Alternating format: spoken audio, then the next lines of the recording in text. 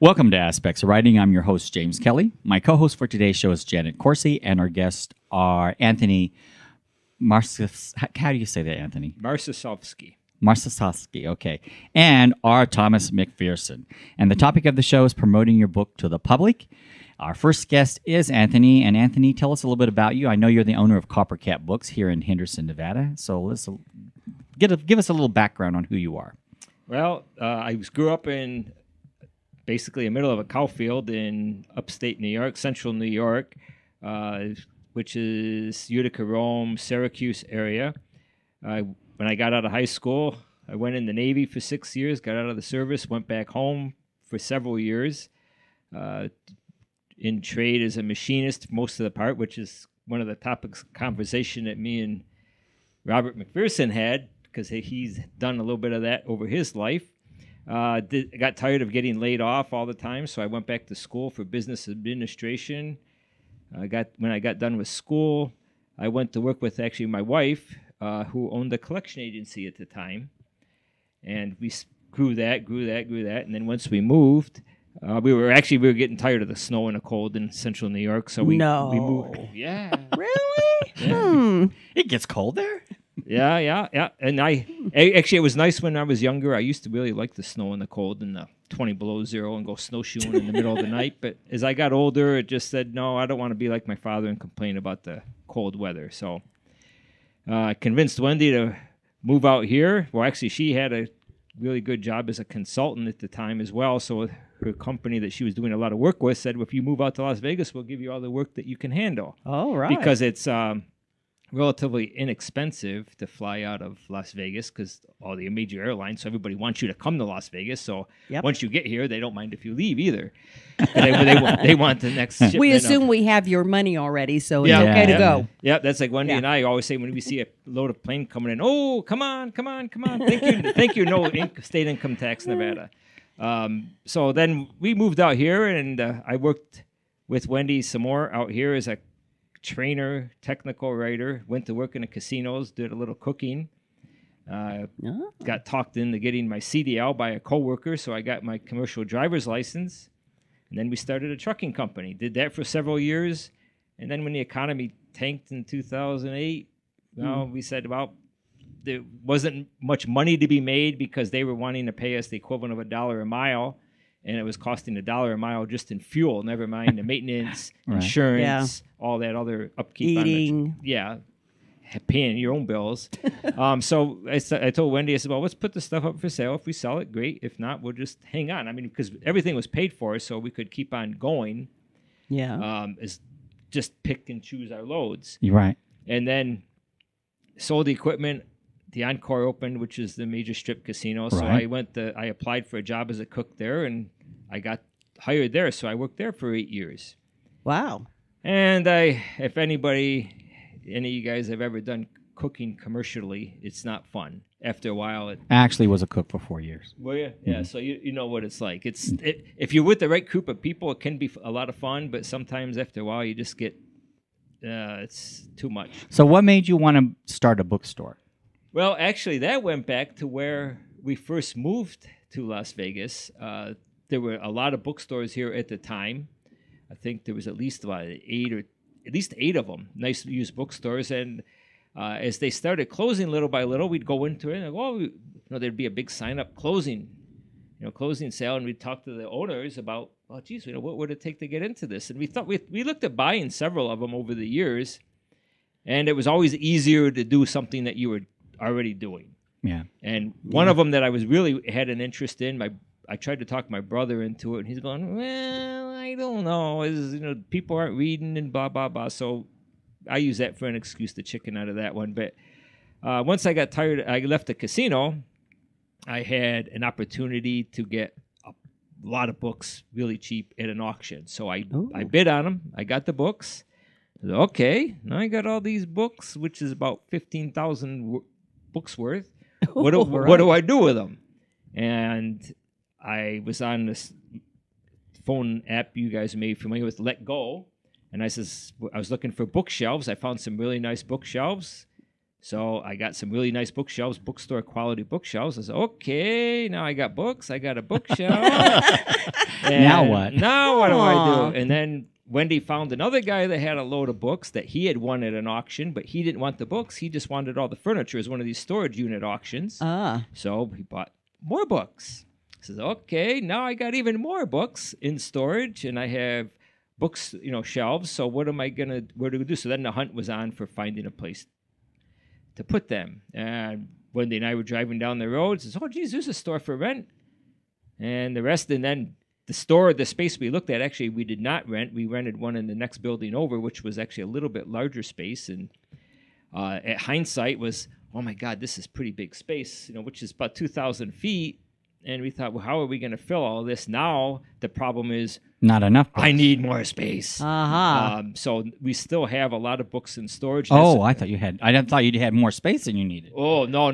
We thought we were going to, but we kept the book. One of the guys that I bought all these 15,000 or so books from initially, he called me up and he goes, hey, Tony, I got some more books. I'll make me an offer on them. So we negotiated back and forth. I got a good price on those. So I had another storage unit of books. So that's how the bookstore was born. Yes. And we're going to go into this more in depth on this in a minute. We're going to talk about the importance of having that store, because your story of getting up to that point is great, but we need to know how you're helping the community, and you really are. And we talked about this a few minutes before we went on the air. So we're going to get into that more in a minute. Okay. I do want to introduce our second guest, which is R.Thomas McPherson. And I'm going to give him a little bit about your background, if that's okay, Robert. All right. Sure. All right. When he was old enough, he joined the military. Upon leaving the military, he worked for a security company. During this time, he started a heavy metal band in Houston called Works. He was the lead singer. Then he did the club circuit for a while, and one night when his voice broke on stage, kind of like ended his career. He couldn't talk for a week. So he was so angry about life at that time, he turned his life experiences into a comedy career. And I'm going to read this a little bit from your background. A few of his friends had enough of him being grumpy, so they took him to a comedy club. It was amateur night. After heckling the people on stage, the manager of the club was so upset he said, let's turn up the lights and see if we have any comedians in the audience, which I guess was me, you. Six fingers at the table were pointing at Robert. Next thing you know, he was on stage talking about his cats. He won the amateur night. When the manager came up to the table to give him the prize money, he said, I have an opening on Wednesday night. How would you like to come to work for me? The Angry Man Show was born. Comedy became his form of therapy. After 2.5 years and having vented all of his anger, the show folded. He went back to a mundane life. It was at this time in his life that he started to write. It wasn't that much of a stretch to go from telling stories on stage to telling stories on the page. Nonetheless, he had much to learn. 5 books and 247 rejections later, his first book was published by a small publishing house. Hostile Waters in 2017 was the book. 3 years later, the owner of the publishing house passed away shortly, and we'll talk about that a little bit too, because this actually happened to another one of our authors. Yes. Shortly thereafter, the IRS contacted him and asked him for the money for the book sales. The owner was less than honest. The company was closed, and the rights to his book reverted back to Robert. That's when he decided to self-publish. New Atlantic Industries was born. He started off with the convention circuit. From there, he had 2 or 3 people at the convention telling him they had a book and they were looking for a publisher. Robert promotes his work on a lot of social media, and we were talking about that, Anthony, as well. We'll get into that. Mm-hmm. Then one day, he went to work at a movie theater. Or you went to a movie. You went to a movie at a movie theater. Yeah, and when you got there, you saw an ad on the screen that said, we promote local businesses. And I'm very familiar with what you're talking about.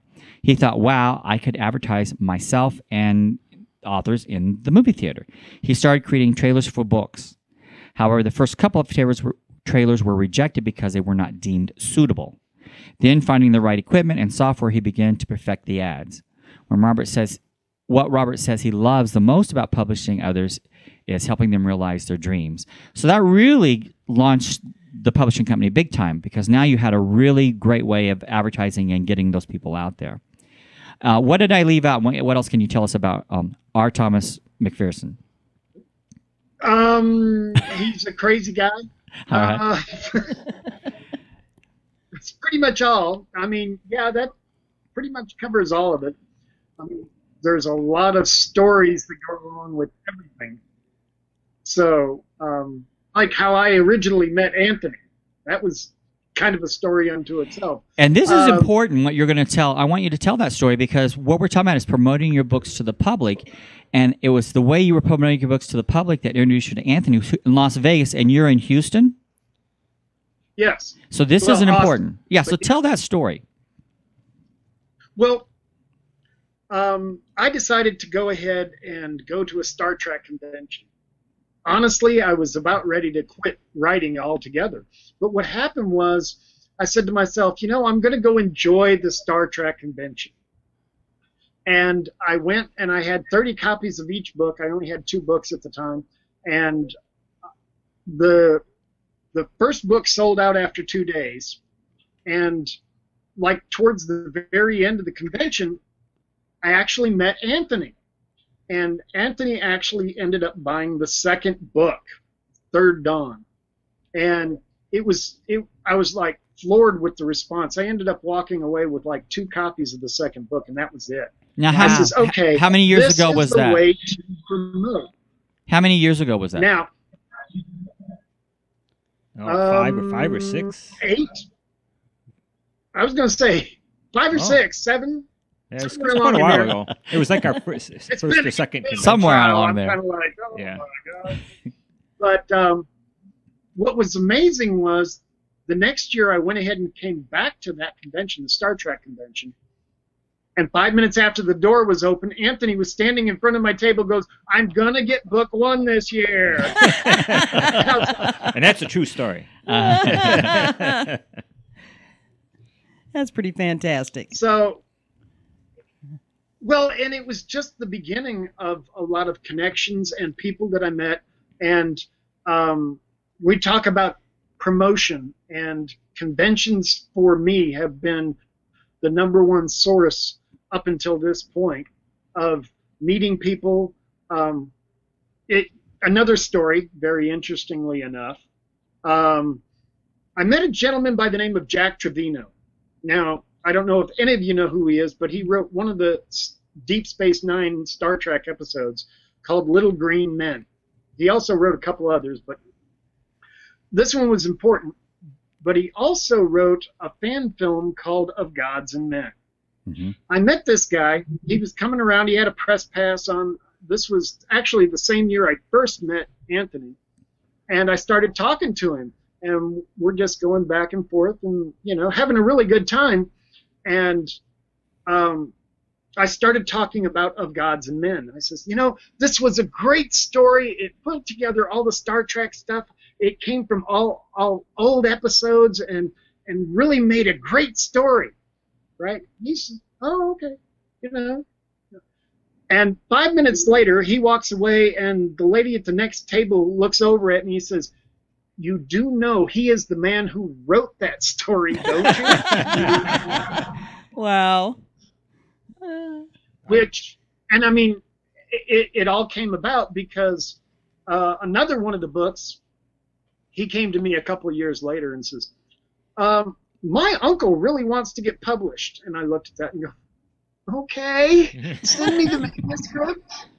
Because you don't want to say something nasty to friends. Right. And I looked at it and I was floored. I could not believe this guy had been writing since 1980, had written 9 books, 10 books, and none of them had ever been published. So I looked at Jack and I said, I think we can deal with this. Why don't you, here, let me give you a contract. Yeah. So, and Peter J. Flores was 93 years old when he got his first book published. Fabulous. So that's great. That is fabulous. And his second book, and that was Hurrah for the Class of '05. His second book, I made sure came out for his 94th birthday. Wow. The sad part about it was before we could get the third book out in the Hurrah series, he passed away. But one of his life dreams was to be a published author. And I was very, very happy to make that happen for him. That's a stories great were- story. Yes. You know, I was very happy for him. You know, the stories are great. They deserve to be published, and I wanted to make that happen for him. So, How did you transcend from publishing your own work to publishing someone else? well, oddly enough, I kept going to conventions, and people, in short, I got tired of people saying, you know, I have a book. I want to get published. And actually, what finally broke the camel's back, was a lady named Claudia K. LeBear. Oh, you can't see it. Hydrogen runner. She I came met in Claudia. and I said, you know what? Just go ahead and send it to me. Yeah. And I thought to myself, you know, there is no problem with me doing for somebody else what I have done for myself. Mm-hmm. I learned enough about the publishing industry. I says, you know, I can go ahead and do this. And as time goes on, I'm realizing I didn't know as much as I thought I did. None of us do. Yeah. That's life. Yeah. So Claudia was actually my first author as a publisher. So, and she's a wonderful lady. She's 63 years old. There again, another person who had wanted to be published for quite some time, and there again, I was happy to make that happen for her. And you know, I met her at a Star Trek convention with you. This year? With me, yeah. Yes. We were both there this year. Yeah. Yeah. And she is a wonderful person, and I'm very glad to have her part of the New Atlantic Industries family. Yeah. Yay. So what I'm trying to do with this show is show that in promoting yourself, oftentimes we talk about events and we talk about how sometimes they can be quite costly. You have a I won't say a gimmick, but you have a way of presenting yourself with your work and with other authors so that it's to your advantage to go to these conventions, because you're not only selling your work, you're selling other authors' works as well. So when you're paying for that table, you have more than one venue there. You have your work, you have your other authors' works, and that's what attracts people. Well, I have a total of 9 books right at the moment. We just released The Wastelands the middle of last month, which, by the way, I'm going to say this on air so that everybody knows. Digital to Draft, you've talked about it. You've had interviews with it. That is the greatest company I've ever, and that is Draft to Digital. The one I just Draft to Digital. Did I say Draft to Digital? Draft to Digital. Go, You're just excited. But he's excited because they are a good company. They really are a good company. For the right reason, yeah.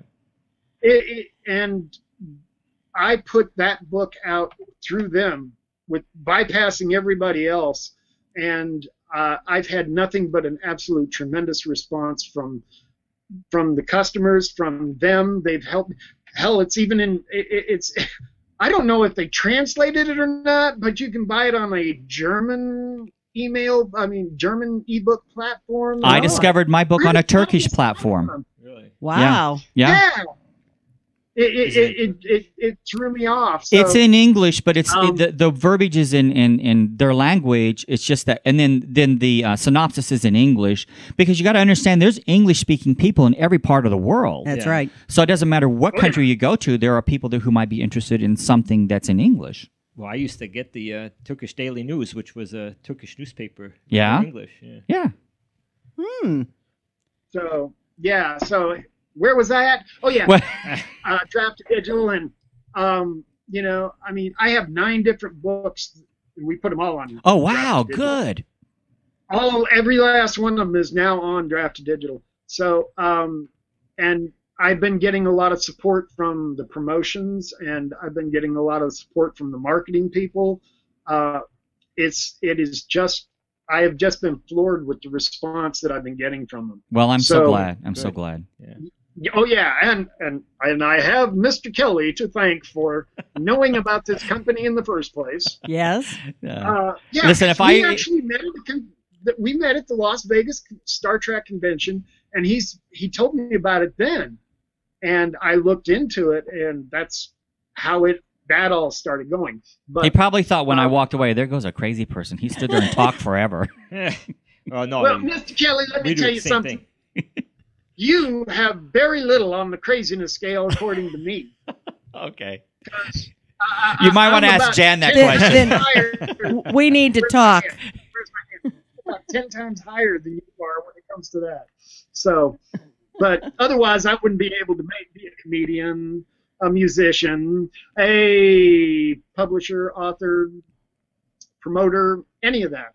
So, I'll shut up now. No, I mean, this is why we're doing the show today, promoting your books to the public. And one of the things I've noticed about you, of course, being the comedian might have helped with this.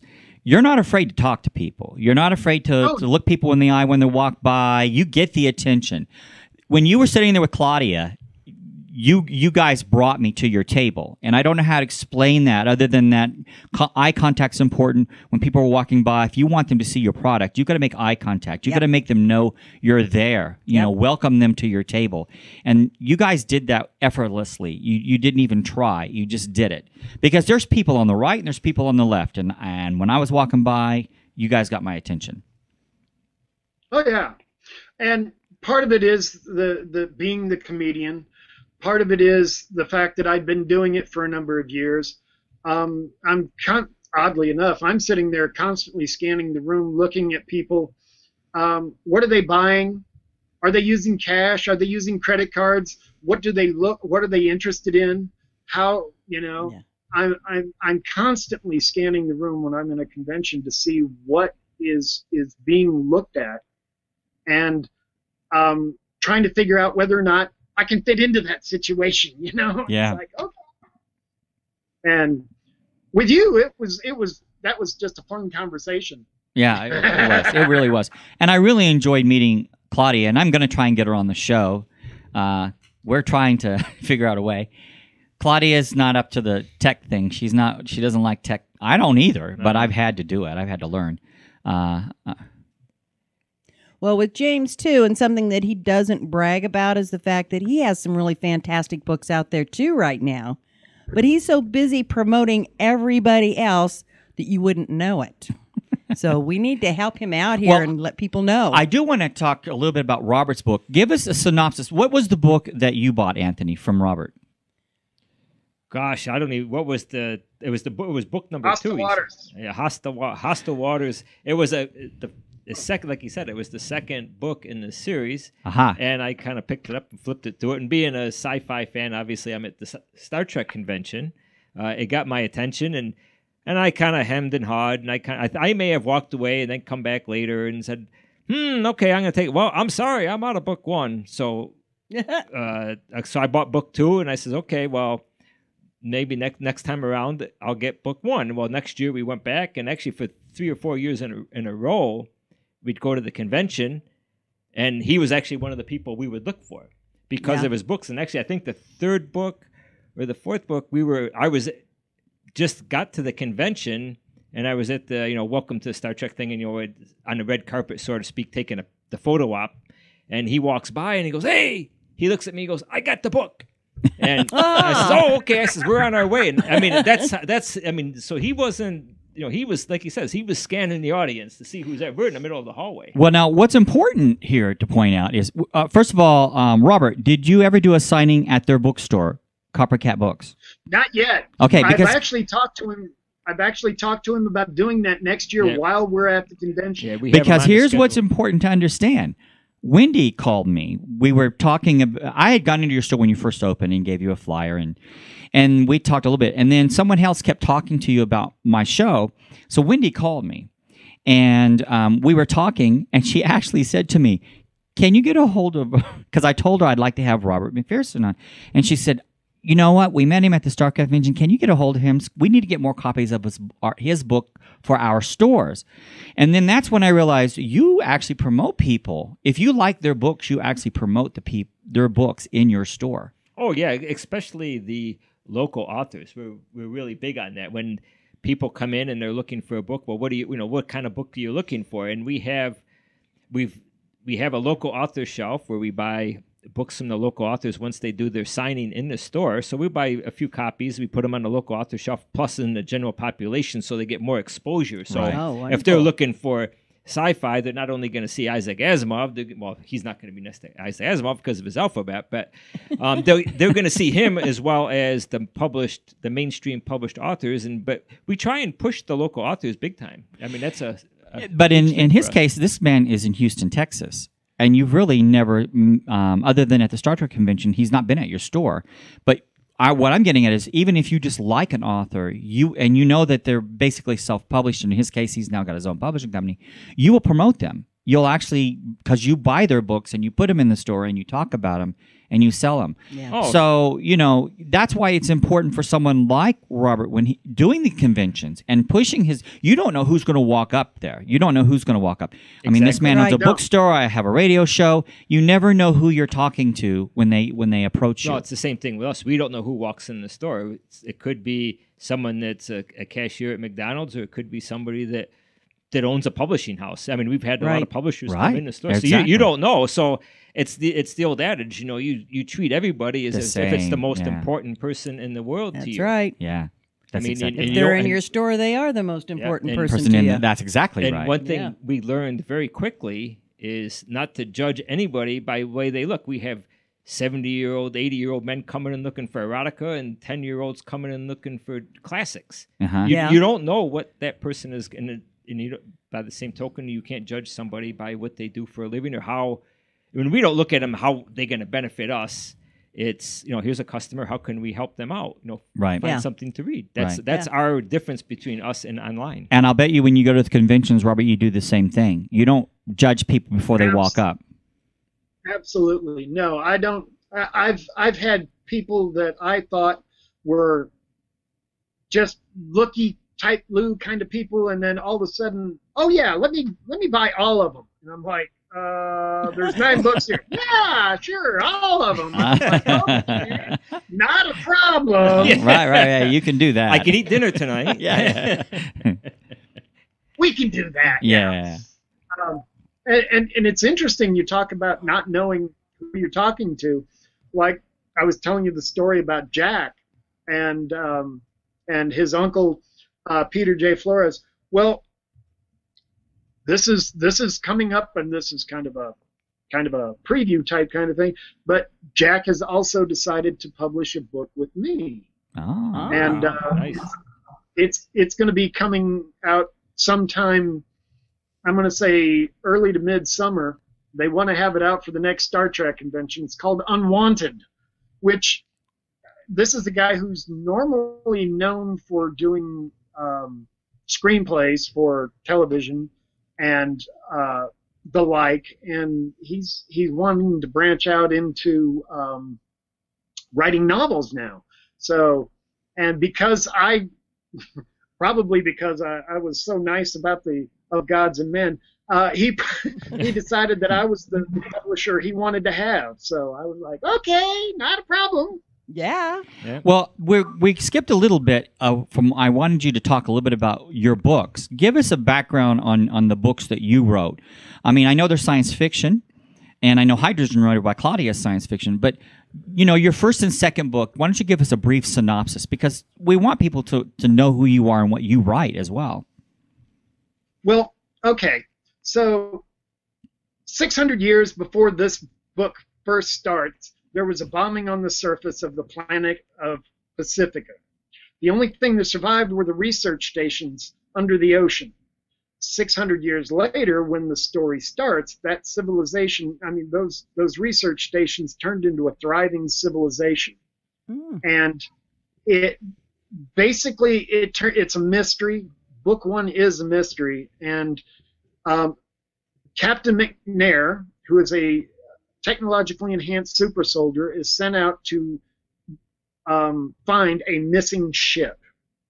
And in the process, he discovers a lot of other things, gets in the middle of a war. It's a definite submarine chase type kind of book, but you really don't realize that because it still seems like space opera. And the second book, because of what happens in the first book and the mystery is resolved, they decide that it's time to go back out into space. They go back out into space, and Space Station 1 is attacked. And Captain McNair is sent out to find out who, why, if there's any allies, what's going on, and the whole 9 yards. So that's what the first 2 books are about. All right. So real quick, where can we find your books? Copycat books. That's right. That's true. That's a good lead-in right there. Right now, they're pretty much on any ebook format you can get. And Coppercat books. And Coppercat books. Yeah. Thank you for the plug. And that's mostly due to Draft to Digital. So we're going to promote them too, guys. I'm sorry, and Coppercat books. But Amazon carries the paperback as well? Well, I have been... Well, okay, let me start that over again. Okay, yeah. I have started to weed Amazon out. Okay. And Hostile Waters is no longer in paperback on Amazon. All right. So where can they get a paperback version?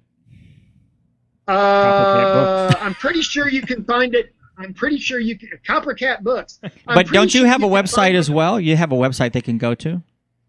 I do. Okay. But you can find it on Lulu. Okay. Oh. There is a Lulu bookstore that you can find them on, and I'm doing that as a temporary situation, and we'll find something more permanent later. And you know, Barnes and Noble has their own publishing house now. They do. Yes. Wow. And in addition to that, yeah, you can go there as long as it's not on Amazon. And then you can also go to Ingram Sparks. Ingram Sparks distributes the books to the bigger stores, so you can go there and publish your book with them. But right now, if you don't have your book with Amazon, which is Kindle Direct Publishing, then you can go to Barnes and Noble and publish through them. Oh, okay. I'd open up. Well, that's only Hostile Waters at this point. Like we're weeding out Amazon. Amazon has. I'm sorry, we're talking about promotion here. But no, this is Amazon, part of the promotion, is understanding how this all works. Because in a way, when you're promoting a book, I ask you where it is. If it's not on Amazon, then we got to make sure people know where it is. Right. So that is part of the promotion part of this. You can buy the paperbacks on Lulu. There is a bookstore there, and we're getting them all transferred over to there for right now. And can they go to New Atlantic? You can always go to the New Atlantic Industries website, and that'll get you to where you need to be. Okay, good. That's good. And Coppercat Books. And Coppercat Books. Yes, let's not forget Coppercat Books. We're going to turn this into a chain. What was that name again? Yeah, you need to have one in Austin. Actually, I was going to go to school in Austin years ago. Well, that's why you need a bookstore in Austin. There you go. I went to orientation and everything. All right, so we got that done. We've got you promoted. We've promoted a little bit here of Coppercat Books. I think we've mentioned it once or twice. But I want to talk about how important it is, because we're going to talk to Anthony here for a minute, Robert. I want to ask him, what are you doing for local authors? What do you do? How do you invite them into the store? How do they set that up? How does that all happen, Anthony? Well, most of the local authors have been hearing about us through other authors. So they will call or send an email, which I tell them, we'd love to have you come into the store and do a signing, but we want you to come in person, just to make sure that it is indeed a real person, and that we can, I can see a copy of the book. I don't judge. I don't say you can come or you can't come based on your book. I say, yeah, you can come, but these are the dates I have available. Currently, right now, actually, Robert, he's booked for next September already. We have January, about 3/4 full, and I have people in February and March already. And it's just local authors that word spreads around, and they come in and they talk to me and talk to my wife. Usually I'm the one that does the scheduling, and it be pretty much every Saturday and a lot of Sundays we have local authors come in. Okay. So this is so important because right now it's very difficult to get your book in a Barnes and Nobles. And, as a self-published author or a small house, oftentimes, a small publisher, it's difficult to get those authors in the store. And more I'm finding that the independent stores are willing, and there's a reason why you do that. You want the attention. You want the local authors to bring in their friends, their family, the people they may know, because it generates an interest in your store. So there is a reason for doing it. It's not just say, okay, come on by. I mean, I know you support local authors. I know that's part of the reason you're doing it. But it also does bring attention to your store in that you're there. Well, we look at it as a win-win situation. Like you said, the authors come in. They have most authors are going to have a social media site, their Facebook page, Instagram, Google, whatever else that they're using. If they're going to do a signing, they're going to put it out there that they're going to be at Coppercat Books, or they're going to be at some other bookstore, wherever, this weekend, and these are the dates. Come on down and see me. And we do the same thing. On our website, we have an events page. We have a flyer that we hand out to every customer.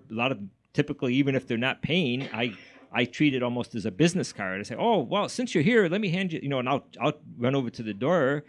Not literally, but I'll walk over to the door and say, here, why don't you take this? This is a list of upcoming authors that we have coming in most Saturday, pretty much every Saturday and some Sundays. I said, if there's anybody you see of interest, come back and see us.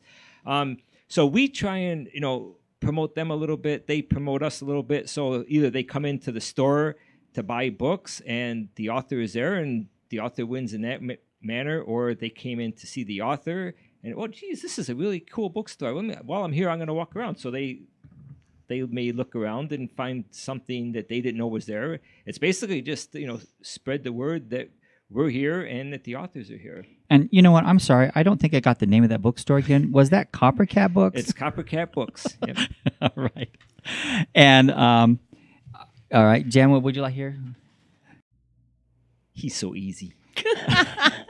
All right, we're going to remind our listeners we're talking to Anthony Marcisofsky from Coppercat Books, and I know I screwed that up, but that's okay. No, that's good. And we're also talking to R.Thomas McPherson, and we are talking about, what are we talking about here? Promoting your book to the public. Yes. And one of the things that I noticed, Robert, that you did at the convention, the Star Trek convention where I met you, was you had a computer there, which was smart, because on that computer, you make trailers for your books. And you showed me a trailer to Hydrogen Run, which was Claudia's books, and I bought that book. So I want to talk about the importance of that, and I want to talk about how you did it, because you actually did those trailers. So let's talk about a little bit about what you did and why you started doing trailers. And it had to do with you going to the movies.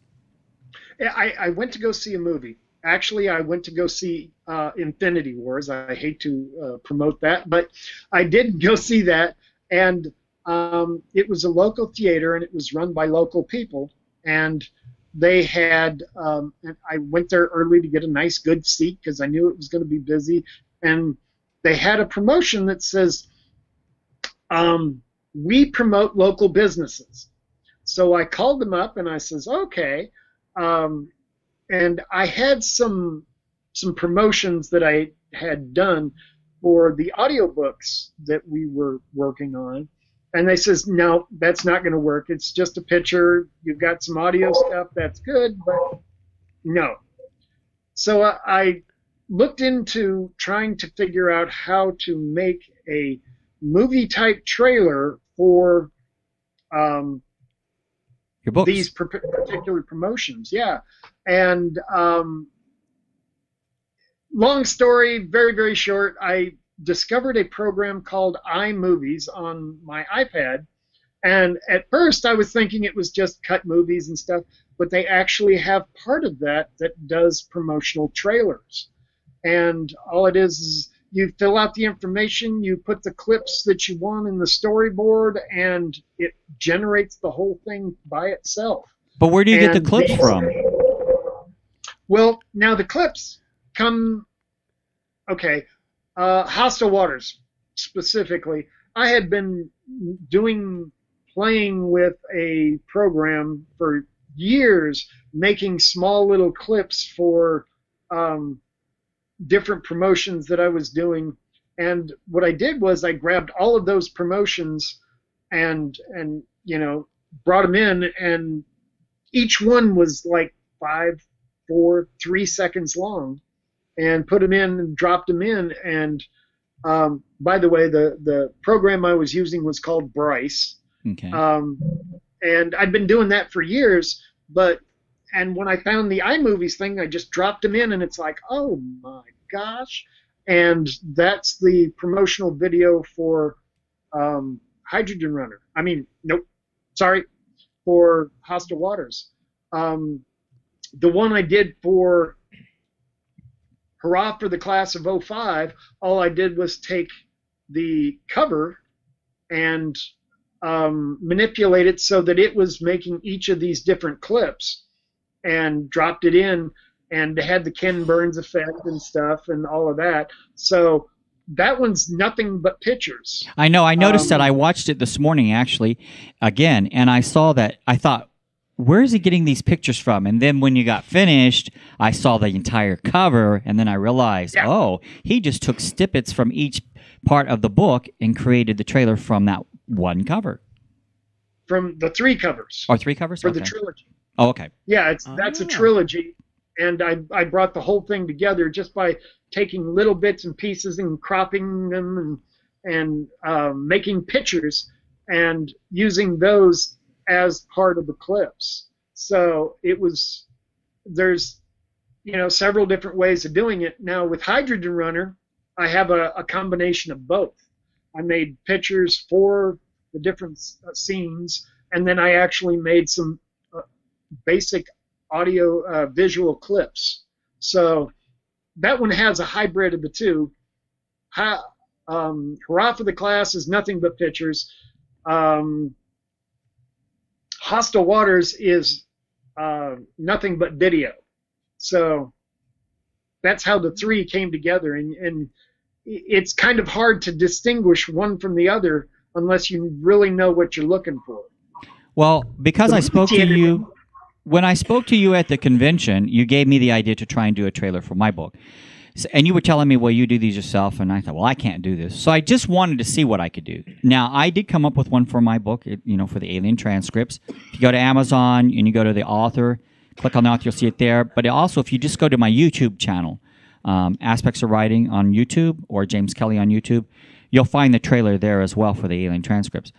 What I did, though, I like what you do, but this was my first one. So you got to give me, leeway. So what I did, I went and I found clips from Adobe Stock, and I got the clips from there. And then I took some pictures, and I tried to mix them both with live footage as well as pictures, and then just put a little bit of music in the background. But one of the things that I wanted to do, and I couldn't do with the program I was using because I didn't use iMovies, is what I like that you did, Robert, is that you actually can make it look like a movie in the end. You actually have the credits on the end like it was a movie. And I couldn't find that with the program I was using. So that's why I like what you're mentioning, iMovie, so people can go there and get that, so they can understand, you can truly make this look like a movie. I mean, I think mine looks okay, but I really like the way the title endings are with yours and the beginnings.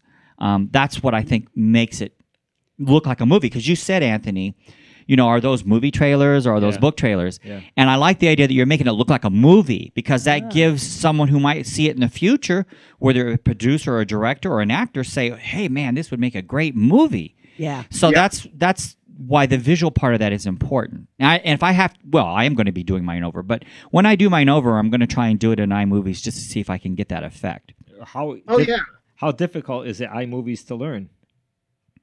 Not difficult at all. It has several different choices for themes.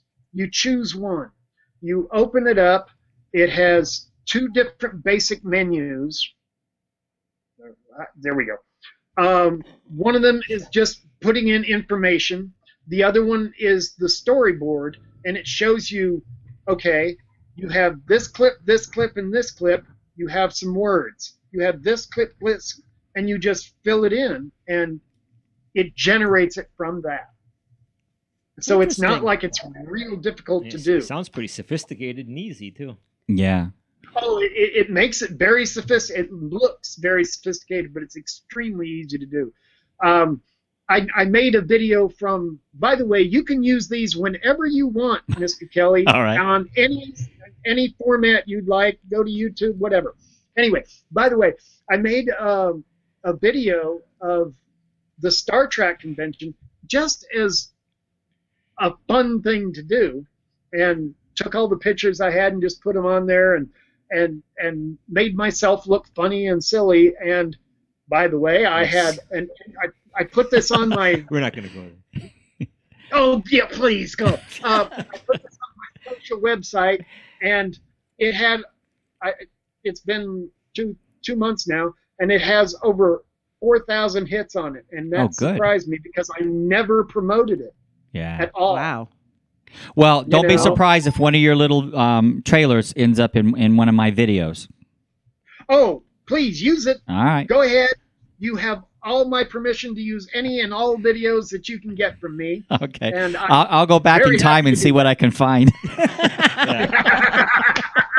You may be sorry you said that. Oh, yeah. Yeah, and they might make them wealthy. Well, that's true, too. Yeah. All right. So extremely easy to use. Well, so what good. you did is so important, though, that you took that to the convention, because that got my attention for Claudia's book. I mean, not that talking to you didn't get my attention as well, but then when you said, I want to show you something, it draws you in even further, because instead of her just sitting there telling me the story, or I'm reading it on the back of the book, it gives me a visual, to go by. And that really does help in selling that book. And I bought her book because of that.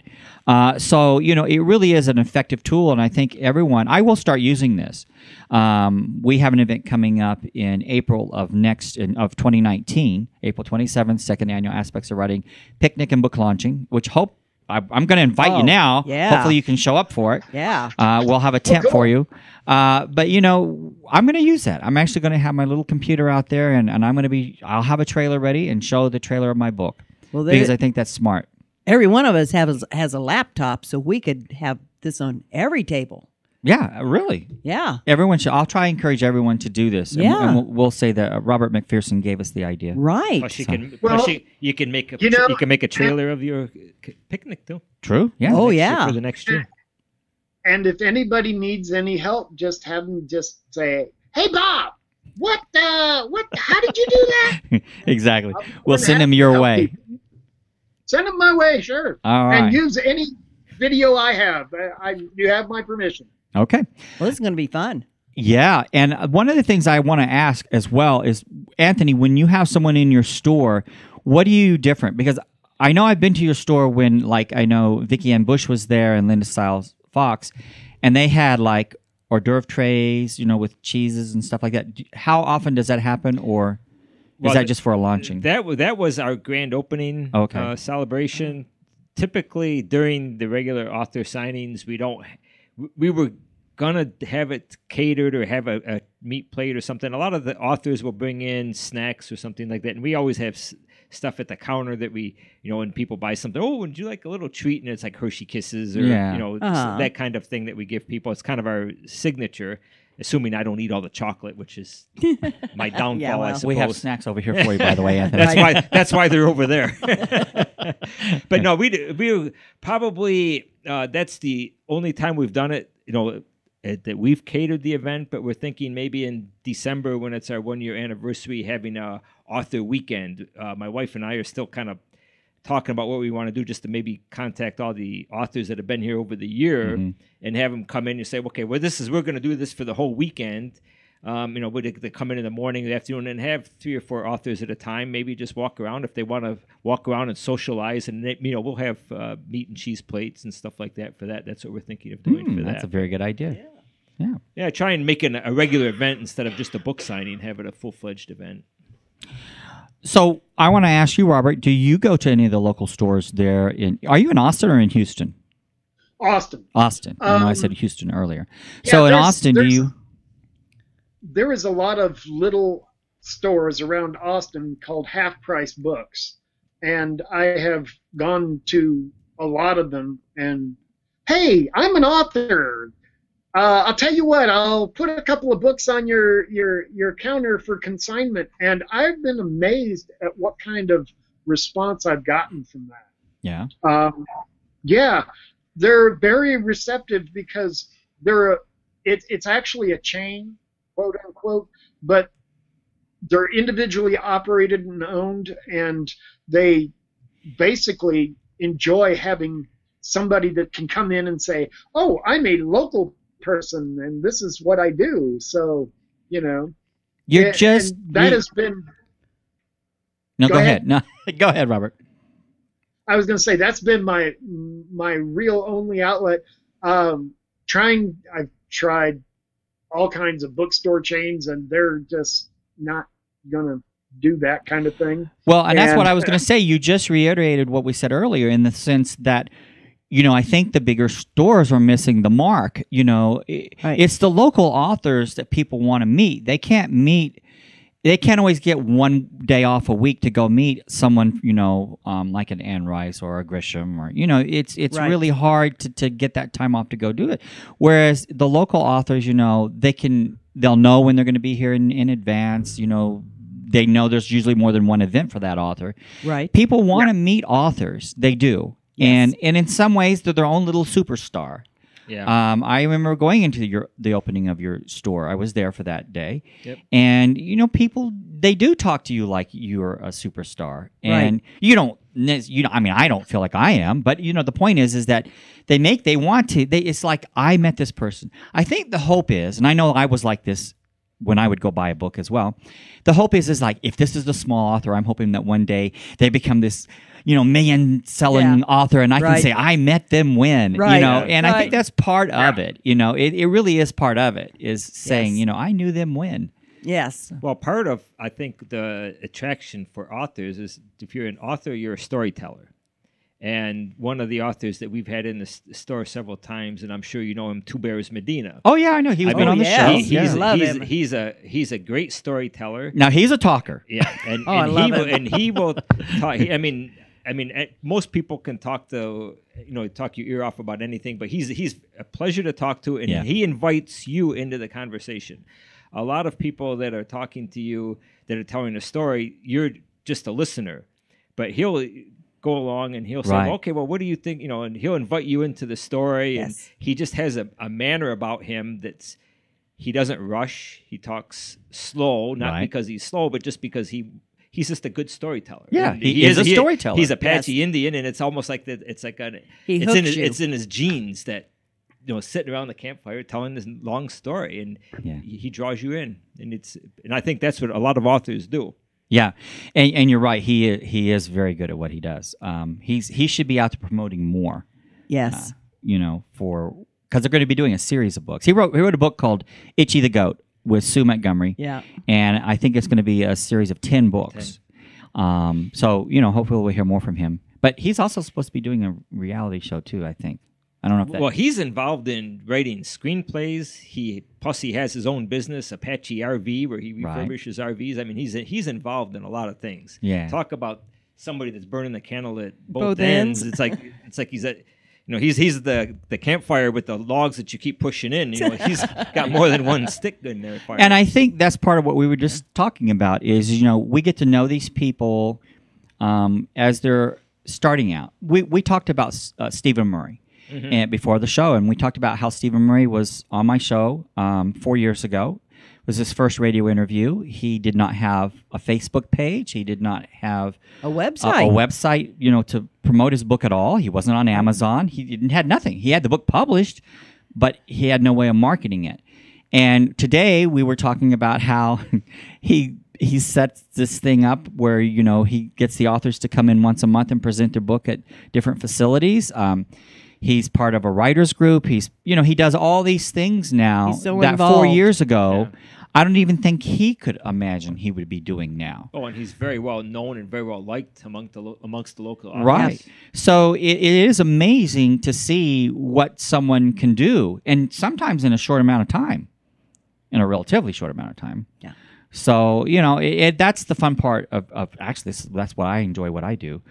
We just interviewed Rome Cupido from Helsinki and Finland, and they're getting ready to do a movie on her life. We interviewed Rome Masters, and she wrote a book called Peace Train, and they're making that into an independent film. Yes. I mean, so it's amazing to see the journey that these people take, and I think that's part of why people want to come and meet the local author, and that's why I really do praise the local independent bookstores who open their arms to local authors and invite them in. Yes. And I think they're doing a service to themselves by doing so. Because they can always say, "Oh, I met them at Copper Cat Books," and so that'll encourage people to go there and meet these authors in the future. And your Barnes and Noble, they're just not as open to the local authors. They're restricted to how many, they can have in a year. Yeah. You were going to say something, Robert? No, I've actually, they are being even more back offish nowadays. I mean, I don't know what's going on with them, but Barnes & Noble just refuses to have anybody that's quote-unquote published through CreateSpace. Well, they don't even want people through CreateSpace. You have to be through Ingram Sparks now. Because they want to go through a distributor, and Ingram is a distributor. And that's why they're very picky. And as a matter of fact, even then, with consignments, they're only allowed so many consignments a year. So that's why it's difficult for the independent or local author to get into the stores. And, I really do think that they're doing a disservice to themselves. Well, I had one local author told me that what the people will do in Barnes & Noble, because you cannot get into their store being a small author, they'll go and take their books and put them on the shelf. Aha. And when the people pick it up and they go to check out and it's got a barcode and it scans it, oh, not found. Well, they call the manager over. Manager says, "Oh, okay, well, just use a generic code or whatever, and we'll see about getting this into the system." And that's how. Actually, that's very smart. So now all of a sudden, they say, "Oh, Barnes and Noble selling my book." And but that's how they get Barnes and Noble to start picking up, because I said, "Well, geez, this book was in there, but it's not in our system. What the heck's going on?" Well, I hate to do this, gentlemen, but we're down to the last minute of the show. And Robert, once again, where can we find your books? You can buy my books on NewAtlanticIndustries.com. And they can, for any questions any of the authors might have, they can just go to NewAtlanticPublishers.com or New Atlantic Industries, right? There is a question section there that they can send me emails. And Anthony, where is your store located? We are in Henderson, Nevada, on Horizon Ridge Parkway between Valley Verde and Arroyo Grande Boulevard, across from the U.S. Post Office, which is a great landmark for us, by the way. Yeah, absolutely. Yep. Well, I'd like to encourage all of our listeners to write to us. Let us know what you think. If you want us to discuss something on the show, just let us know what topic you would like. If you're an author, whether you're a newbie or an experienced, we'd like to have you on the show. Just send us go to the contact page on aspectsofwriting.com and send us a note. We'll try and get you on the show. It doesn't matter where you are, whether you're in New York, London, Helsinki. Again, we can interview you from anywhere. Right, Robert? And right. Wherever you are, we come to you. I would like to thank our guests, Anthony. Well, thank you for Anthony, give us your last name again. One more time. You say it. You say it better than I do. Marcisofsky. There we go. Good Slavic name. And R.Thomas McPherson, along with my co-host Janet Corsi. So to find links to our show, just go to aspectsofwriting.com. That's aspectsofwriting.com. There you will also find a video and an archived show. We're on YouTube. We're also on amfm247.com. They syndicate our show to many, many, many different outlets. iHeart, iTunes. I think we're on Apple now. TuneIn, you name it, we're there. Yeah. I also put the show on Blog Talk Radio on Sundays at 9 p.m. We're on amfm247.com on Saturdays at 1 p.m. Pacific Daylight Time or Pacific Standard Time. Blog Talk again is at 9 o'clock Pacific Standard Time on Sundays. And we archive all the shows again on all of our shows, but they're also archived on amfm247.com. Yes. And until next week, this is your host, James Kelly, reminding you, if you can dream it, you can write it. Thank you, everyone, for being on the show today. Well, nice meeting you, gentlemen. Well, thank you for having us. Thank you. Robert, see you.